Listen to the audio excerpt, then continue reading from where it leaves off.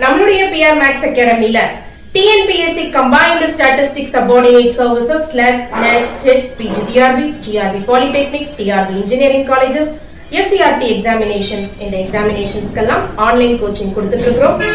Government competitive examinations clear பண்ணுன நானும் என்னுடைய ஃப்ரெண்ட்ஸும் சேர்ந்து இதுல கிளாसेस எடுத்துட்டு இருக்கோம். சோ அட்மிஷன்ஸ் வேணும்னு நினைக்கிறவங்க கான்டாக்ட் பண்ணுங்க. Thank you. BT assistant recruitment அதாவது UGTRB மேத்தமேட்டிக்ஸ் சிலபஸ் இது.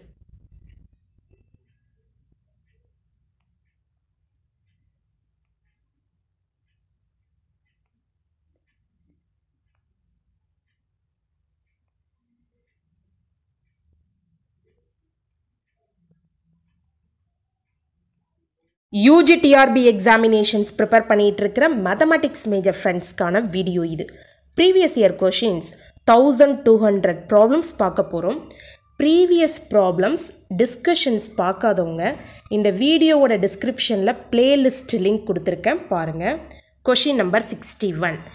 The complementary function of d power 5 minus d of y is equal to 12 e power x. So complimentary function மட்டும்தான் கேட்டிருக்காங்க, entire solution கேட்கல. Solution என்டையராக கேட்டிருந்தாங்கன்னா நீங்கள் particular இன்டெக்ரலும் calculate பண்ண வேண்டியது இருந்திருக்கும். தென் complimentary function plus particular integral solution ஒய்னு எழுதியிருப்பீங்க. இங்கே complimentary function மட்டும்தான் கேட்டிருக்காங்க. இந்த ப்ராப்ளமை பார்த்த உடனேயே நீங்கள் ஆப்ஷன் டின்னு சொல்லிடலாம், செஞ்சு கூட பார்க்க வேண்டாம். ஏன்னா நீங்கள் ஆக்சிலரி ஈக்குவேஷன் எழுதும்போது it's an equation of order 5. அப்போ 5 கான்ஸ்டன்ட்ஸ் கண்டிப்பாக காம்ப்ளிமெண்ட்ரி ஃபங்க்ஷனில் இருக்கும். 5 கான்ஸ்டன்ட்ஸ் ABCDE அப்படி இருக்கிற ஒரே ஆப்ஷன் டி தான்.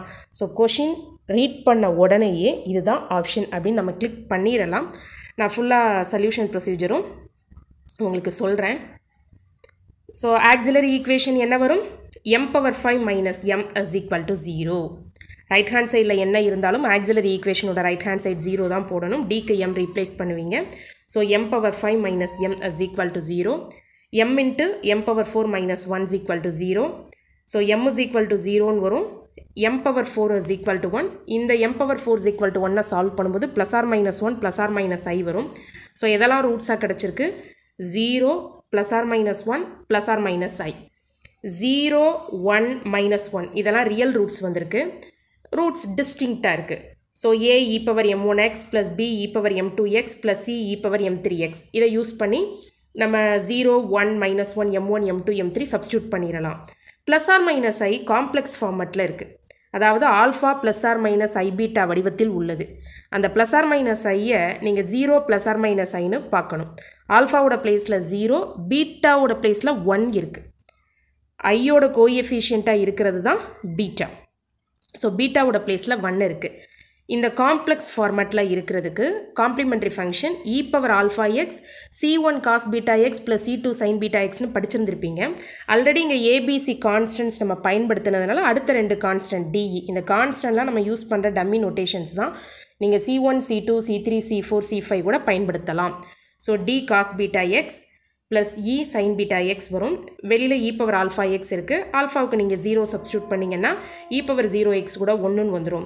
So final answer a plus b e power X plus c e power minus X plus D cos X plus E sine x. So இவ்வளோ தூரம் கூட செய்யணும்னு அவசியம் இல்லை. இந்த ப்ராப்ளமை பார்த்த உடனேயே நம்ம ஆப்ஷன்ஸ் என்ன பண்ணிடலாம், சொல்லிடலாம். கொஷின் நம்பர் 62 ஒரு டைரக்ட் கொஷின் தான். சர்க்கிளோட ஈக்குவேஷன் கொடுத்து சென்டர் கேட்டிருக்காங்க, மைனஸ் ஹெச் கம்மா minus K. Question number 63ல் particular integral மட்டும் கேட்டிருக்காங்க. ரைட் ஹேண்ட் சைடில் லீனியர் பாலினாமியல் இருக்குது. சொல்யூஷன் பார்க்கலாம். Question number 63. So particular integral is equal to right hand side X divided by அங்கே coefficient of Y D cube minus 3d square minus 6d plus 8 இருந்திருக்கும். Question number 63ல் அந்த Y term என்ன இருந்திருக்கு, Y கூட இருக்கிற term D cube minus 3d square minus 6d plus 8. So X by first எழுதணும். நியூமரேட்டரில் polynomial இருந்தாலே டினாமினேட்டரில் இந்த டேர்மை 1 ப்ளஸ் அப்படின்னு எழுத பார்க்கணும். ஸோ 8 வெளியில் எடுத்திங்கன்னா உங்களுக்கு எப்போவுமே அந்த கான்ஸ்டன்ட் டேர்ம் அதான் 1 ஆக்கணும். அங்கே 8 இருக்குதுன்னா அந்த 8 தான் 1 ஆக்கணும். எப்படி 1 ஆக்கணும்? 8 வெளியில் எடுத்தால் அது 1 வந்துடும். ஸோ 8 வெளியில் எடுங்க, இது 1. இந்த 8 வந்து 1ன்னு வந்துடும். 8 வெளியில் எடுக்கும்போது d cube minus 3d square minus 6d divided by 8. அடுத்து இதை மேலே கொண்டு போகும்போது இன்வர்ஸ்னு வரும். So 1/8 1 + d cube minus 3d squared minus 6d/8 the whole inverse of x. இப்போ நம்ம 1 + x inverse ஃபார்முலா இதை ஃபுல்லாக மனசுக்குள்ளே ஒரு எக்ஸ்ன்னு வைங்க. 1 + x inverse formula 1 - x + x squared minus x cube இப்படி போய்கிட்டே இருக்கும்.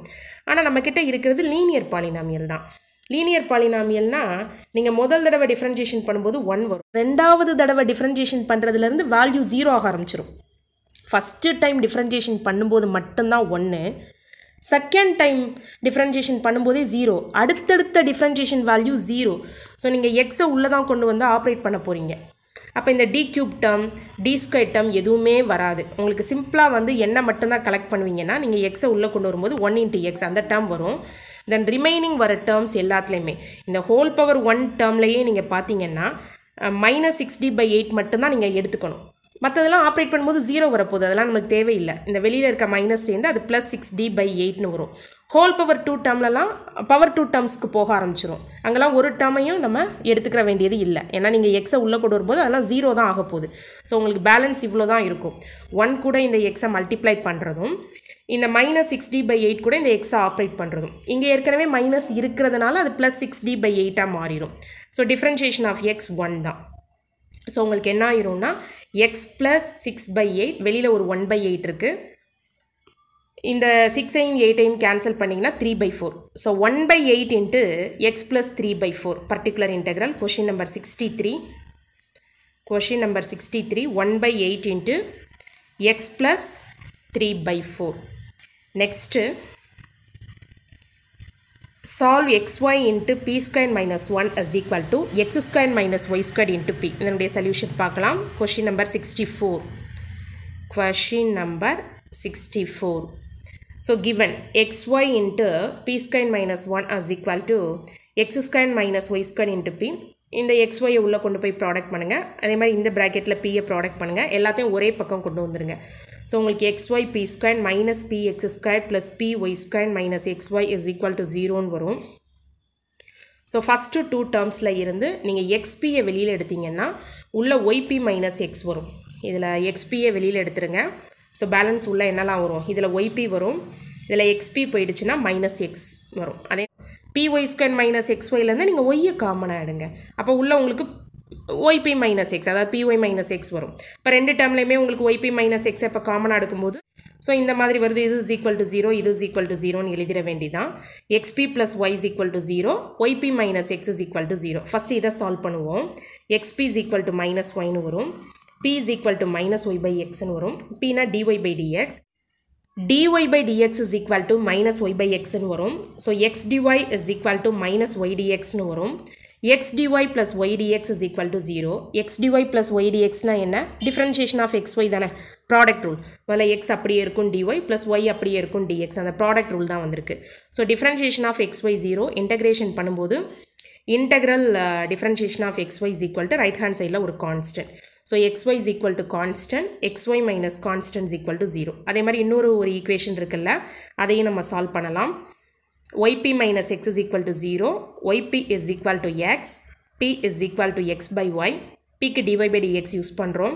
y dy is equal to x dxன்னு வரும். அப்புறம் integral y dy is equal to integral x dxன்னு வரும். yயை இன்டெகிரேட் பண்ணால், yயை வச்சு இன்டெகிரேட் பண்ணால் y²/2, ரைட் ஹேண்ட் சைடில் x²/2 ஒரு கான்ஸ்டன்ட் இந்த பக்கம் ஆட் பண்ணியிருக்கோம். ஸோ த்ரூ அவுட் நீங்கள் 2ஐ LCM எடுத்து கேன்சல் பண்ணிட்டீங்கன்னா 2c plus y² is equal to x² வரும். So x² minus y² is equal to 2c, x² minus y² minus 2c is equal to 0. So என்ன பண்ணணும், already xy minus c is equal to 0ன்னு வந்துதா, இப்போ x² minus y² minus 2c is equal to 0ன்னு வருதா. So ரெண்டையும் product பண்ணி is equal to 0ன்னு போட்டுற வேண்டியதான். இதுதான் final answer. Next question number 65 பார்க்கலாம். Find the Laplace transform of, இது ரொம்ப சிம்பிள். நீங்கள் லாப்லாஸ் ட்ரான்ஸ்ஃபார்மில் இப்படி ஒரு formula படிச்சிருந்திருப்பீங்க. Laplace transform of cos at minus cos bt is equal to 1/2 log of s² plus b² by s² plus a². அதில் ஏக்கும் பிக்கும் அப்படியே வேல்யூ சப்ஸ்டியூட் பண்ணால் உங்களுக்கு ஆன்சர் வந்துடும். ஸோ கொஷின் பாருங்கள், உங்களுக்கு ஏபி என்ன இருக்குது, a2ன்னு இருக்குது, b3ன்னு இருக்குது. So 1/2 log of s² plus 3² by s² plus 2² option D. So next questions அடுத்த கிளாஸில் கண்டினியூ பண்ணுவோம். தேங்க்யூ.